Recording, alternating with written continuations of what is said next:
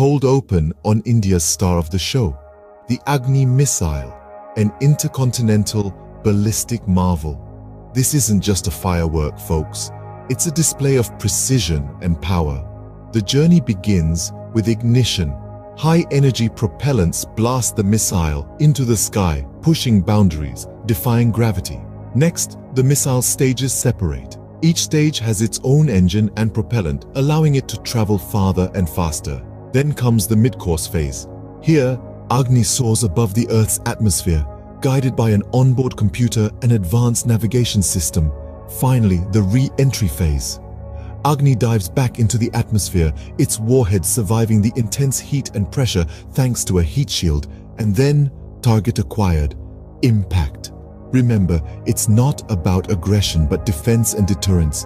India's Agni Missile, a testament to technological prowess and strategic